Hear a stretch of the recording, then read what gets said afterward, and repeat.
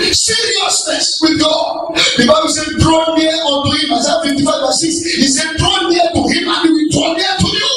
Heaven is pulling you, but you are running away. God is pursuing you, but you are running after something else.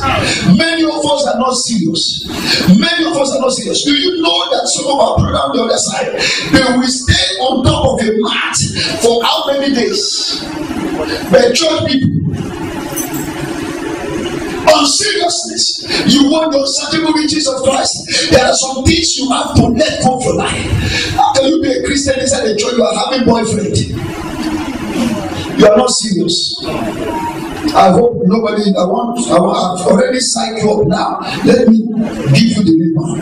You need to understand the unsearchable riches of Christ are not for careless Christians. Hear me. If you don't get serious with God, Satan will seriously look for you. We need to be serious. Seriousness with God. If you serve the Lord with all of your mind, let me tell you, God will show up. There's another in my dialect. He said, God has not changed. What he used to do is still doing it. It is because we are not serving him like we did supposed to serve him. I know men like Apostle and Babalola, men who will pray until angels will appear to them. Most of our members today don't understand prophecy anymore. I hope you are hearing me. I hope you are hearing me. When last have you had God say to you, my son, don't leave house today. I want to talk to you. You have so much time for every appointment all around, but you don't have time for the things of God. And many of us come for 2-hour service and you want power. That is foolishness. Which business will you run for 2 hours every day, 2 hours every day, and it will prosper? Many of us use Bible from America that is given to you free. Let me boast it. That's my assignment. The church got to wake up. God is ready to do things that he has never done before. Do you know this in the Old Testament? That whenever the children of Israel were not serious with God, he sent them to the hands of tormentors.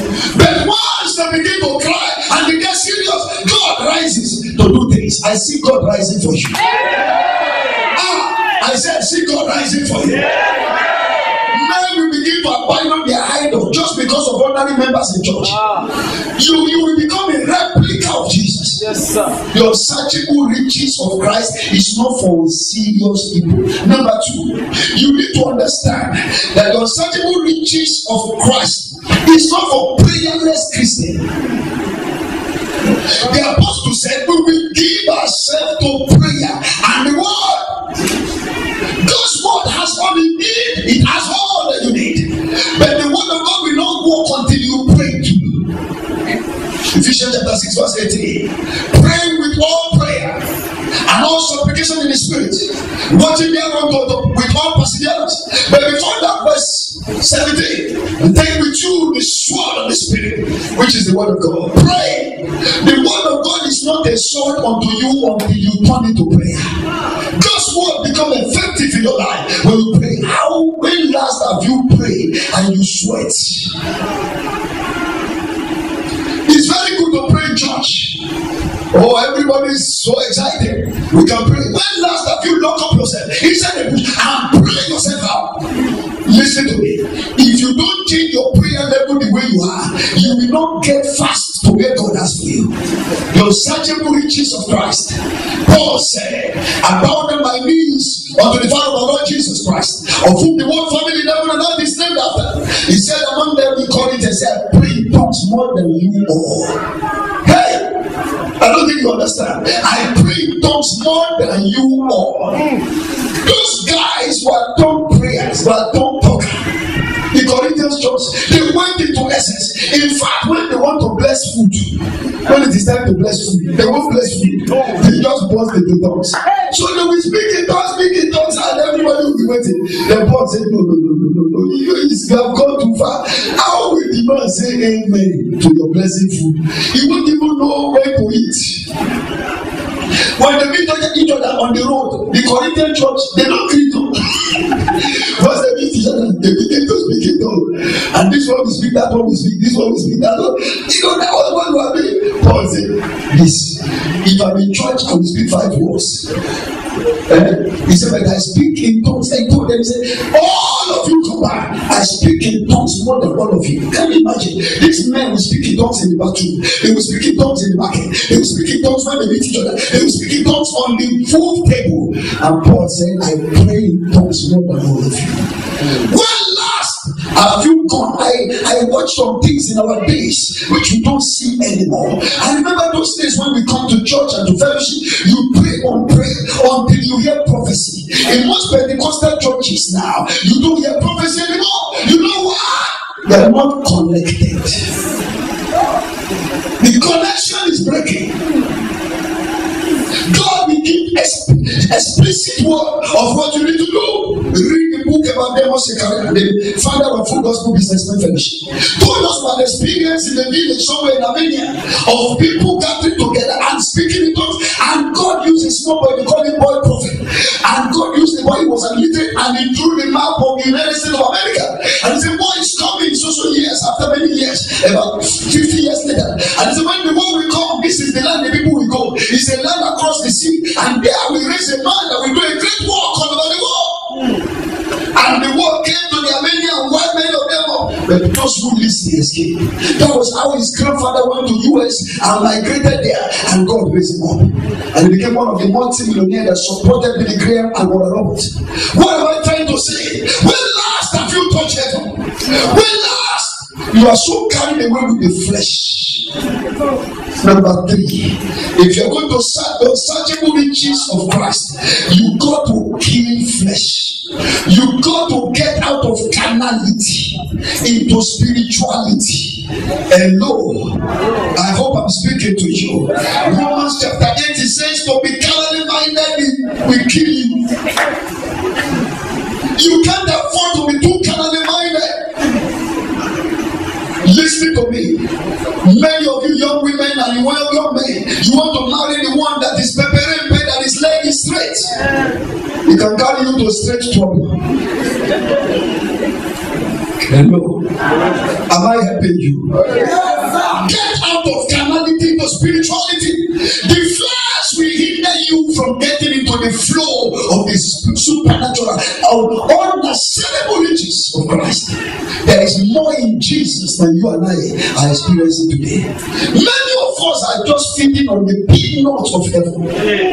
Even our so-called great leaders in spiritual matters, they are babies. Titus does not give you recognition in the realm of the spirit. Hello, are you hearing me? Titus does not give you recognition in the realm of the spirit. Do you know that when Jesus was born, only 2 people knew in Israel? One was Anna, who was 85 years old, fasting and praying in the temple. The other one was just a man called Simon. Yet the priest carried the baby doing dedication. They thought he was an ordinary child. Mama, bring your child, here is the door. They just cut the door. And they thought he was an ordinary. While they were doing that,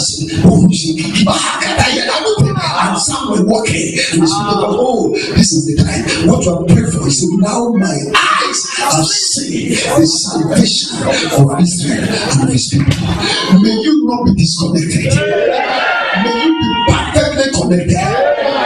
Listen to me, people of God. You cannot be Ghana and not expect witches and wizards not to be dancing around your house.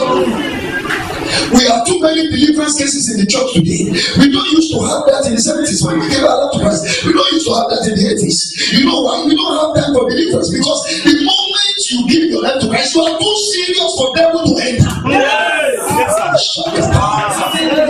You are too serious. Listen to me. You come to church those days and you are not born again. While you are living in sin, you have the word of knowledge. Hey, brothers committed fornication. Where are you? You will die if you don't confess. And you see people running. But this day, we are taking carnality for frivolous life.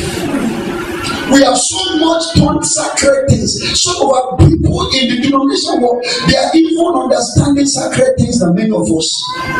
We are too familiar with God. There's no familiarity. There is no more difference between the sacred and the unclean. We are not begging you. You want the unsearchable riches of Christ? You don't know what you are begging for. You are begging that your flesh should die and your spirit will take over. Hear me. Many of the cases that we run around for deliverance here and there, let me tell you, most of those cases, people have gone from one place to the other. They are tired. You know why? The reason is because there are some things that you can't run up and down for. You yourself have to settle with God. Let me tell you what it is. Somebody came to me one time and said, oh, there's a woman that came. She's a witch. I said, a witch? Let her stay. He says, I don't do me. I said, let her stay. And then I said, the reason is because it's only when the stove is cold. What kind of fly can be on it? She said, even fly with 7 heads will still on it. I said, when it is hot, you come. The woman said, no, flies will not come.